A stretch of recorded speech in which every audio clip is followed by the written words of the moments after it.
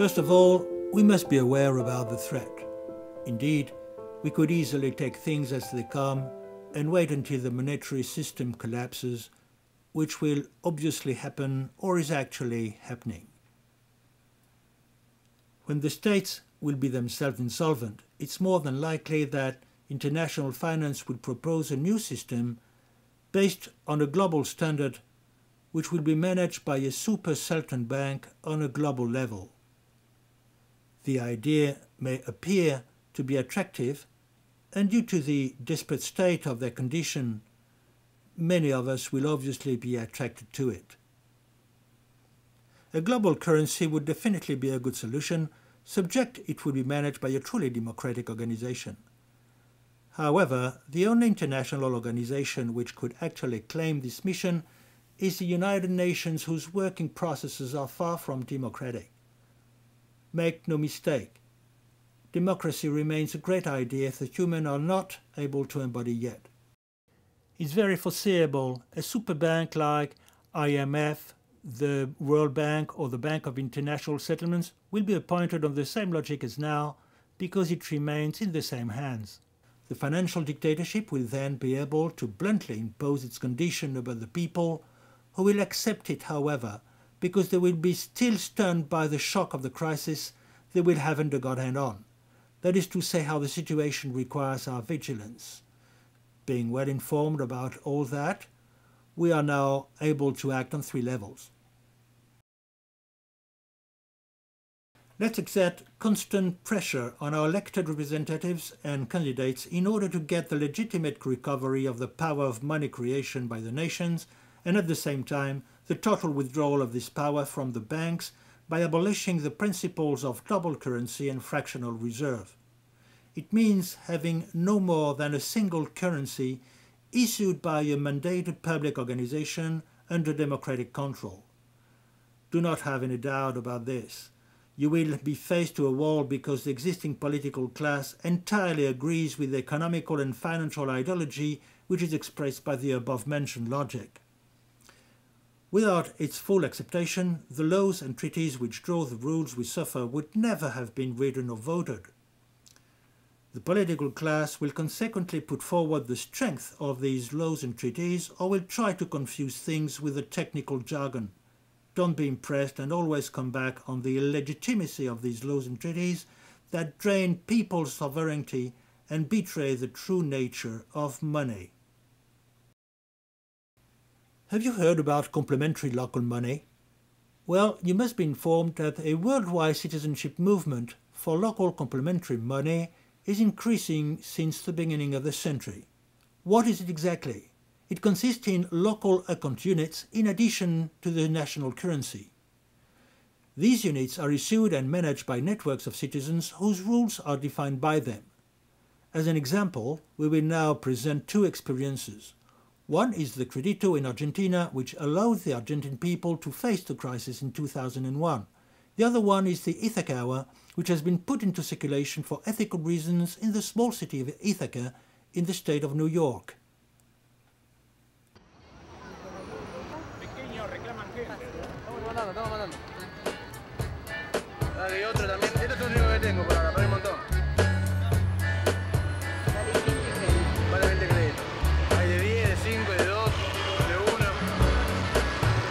No es dinero, se llama crédito, es un papelito, ¿sí?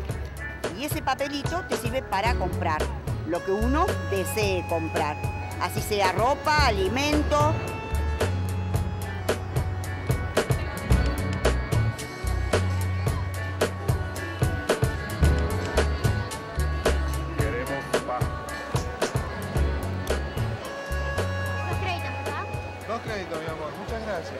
La gente se vuelca acá, vende, en principio vende sus cosas usadas, su ropa, su calzado.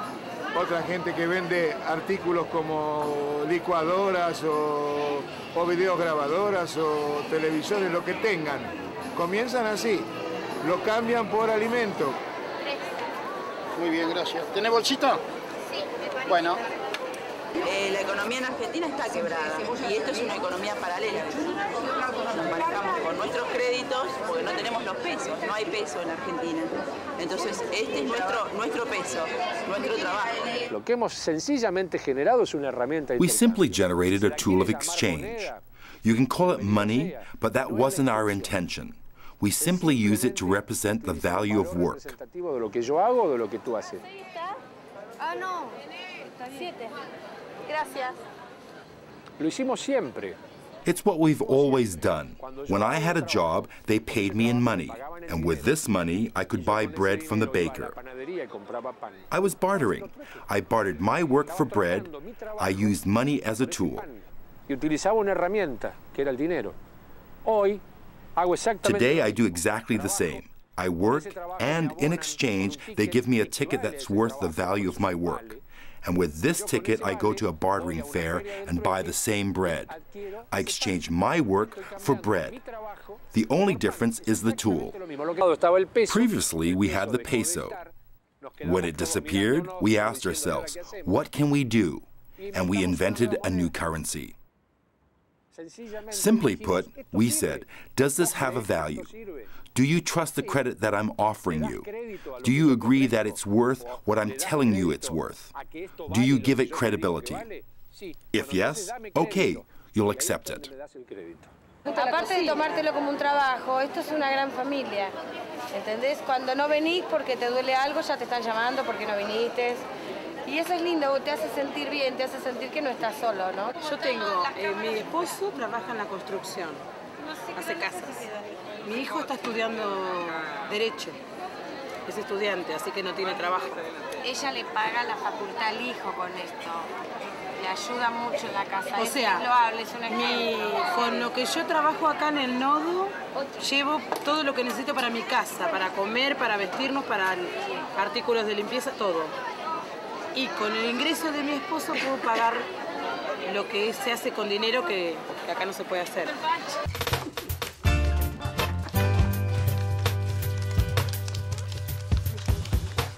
La figura del banco que nosotros tenemos es una empresa. We commonly see the bank as a business that makes money with money. Y la figura de banco que nosotros podríamos darle. But in the barter network, we see the bank as an entity that produces goods and services through the access to a tool called credit. Una herramienta a la que le damos el nombre de crédito. Entonces, no es que vamos a hacer un sistema financiero, porque esa persona. But we aren't going to build a new financial system. Our credits are loaned without interest. We don't say like the IMF does, I'll lend you 100, but you must pay back 150. No, we lend 100 and we say, pay back 100 in goods, services, or skills that the network needs. Son los que necesitamos para la red.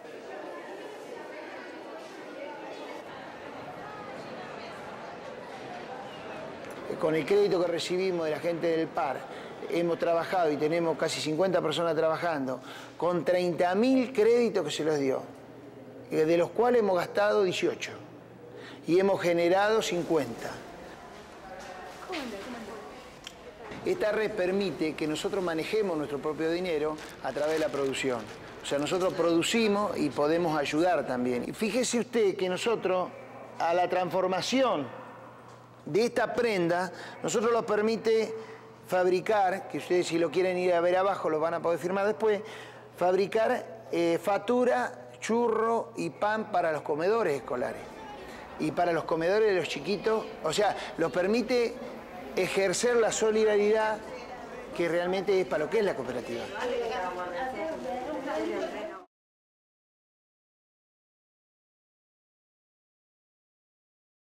But I also met people who invented a currency for political reasons. In the United States, there is more than 500 communities using a local money. Ithaca is one of them.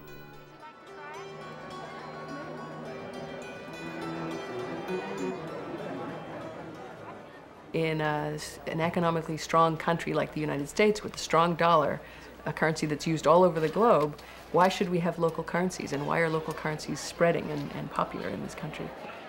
I think they serve a really important need that is exactly a part of being a strong global economy. And so this applies around the world, all the interconnected countries.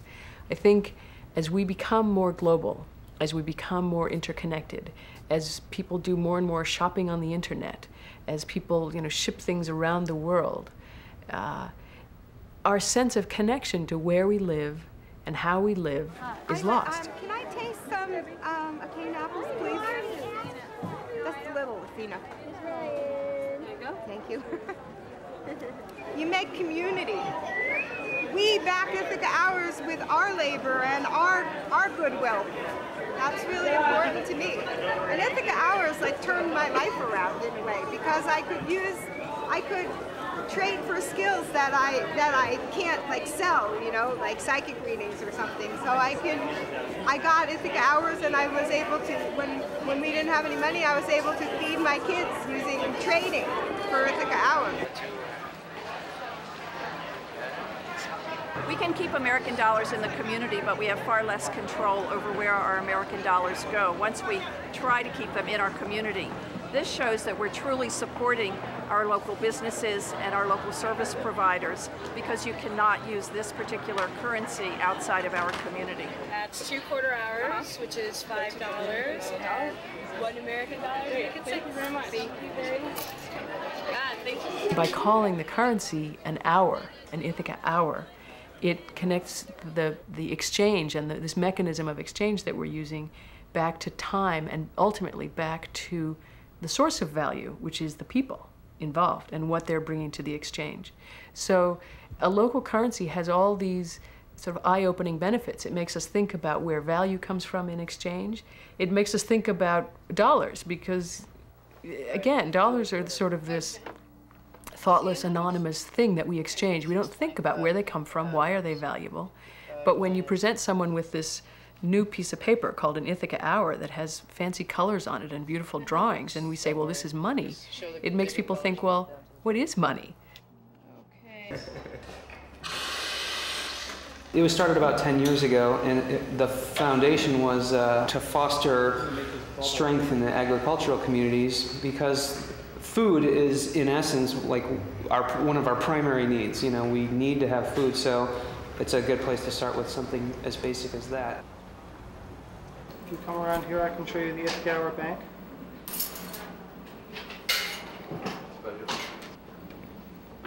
We have an active board of directors who meets monthly to deal with issues of promotion and distribution of the currency. Right now, the board of directors has a whole stash of local currency printed, just like a central bank of any country would have a stash of currency printed and in reserves. And that currency is brought into circulation when a person calls in or fills out the form that says, I am able to do whatever task in exchange for local currency. The closest we come to being a banking system is that we make loans. The organization also gives grants to community organizations, to other community organizations. So on that small scale, we do provide financing for local entrepreneurs. Just these two examples cannot show the great diversity of currencies which are blooming here and there. But in many aspects, they illustrate the need to put the money back to its rightful place and use it according to its true nature. In all cases, and beyond the often microscopic dimension of these experiments, we can see the seeds of the incredible transformation of human thought and society. It could appear as an easy-going game only, but by playing it, humans can recover their dignity by learning to reinvent the money while taking into account the common good and to ensure that democracy is something other than a word. Now it's possible to go even further in linking political and local actions.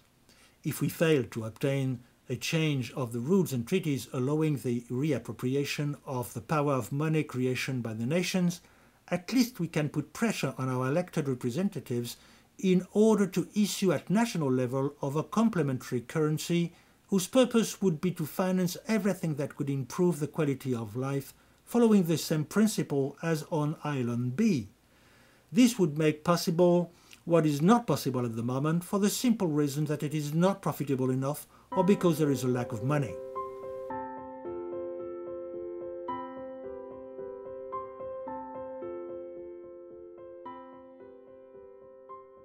However, the challenge is far to be won, as regaining the power on money by one way or another will not be enough.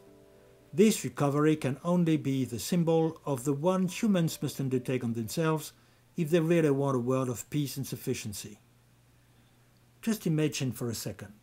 Here we are, the nation has recovered the magic lamp. Suddenly, everything becomes possible, as if individually we came to gain a bingo without any limit.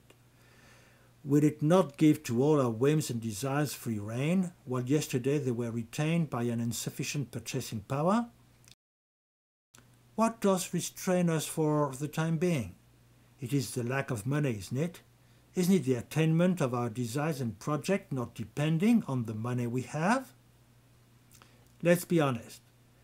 Can we admit that usually, when we want something, our single reflex is to look at whether we can afford it or not? Where is our freedom and self-awareness in this matter?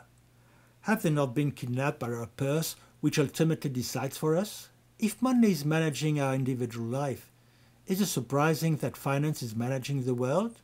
Can we rebel against institutions which, after all, just reflect what is happening in each of us? If we really want a world of peace, sufficiency, and equity, we must individually initiate the change we want to see in the world. Be the change you want to see in the world, said Gandhi. Achieve that is like touching the heart of the challenge of our time, like touching the inner revolution which consists in being able to individually and collectively decide on our future, not with the money we can get, but from a questioning. What do we want? What do we try to express through what we want? To what do we contribute? What dynamic do we feed? What is the impact on the nature and resources? Is there an alternative? In brief, all the questions which would make us free and responsible beings rather than remaining the slaves of our desires, only restrained by the artificially orchestrated scarcity of money. What is underlined in the monetary power is much more than a purchasing power. It's our power of being, our power to be something else than puppets manipulated by our desires, stimulated by advertising and marketing tools. The power of money creation is extremely symbolic. It is not insignificant to note that both major crises we are facing are expressed, on one hand, in the money which reflects the symbolic wealth, and on the other hand, in ecology, which is the real wealth. It is not insignificant either to realize that as per our existing way of thinking, the recommended cures are contradictory. Economic growth on one side, and moderation on the other side. This contradiction is perfectly reflecting the one that lives in us. It is an invitation to us to ensure congruency. If we fail, we are condemned to wander in a more and more violent and unbearable world. Through money, we are urgently called to a conscience revolution.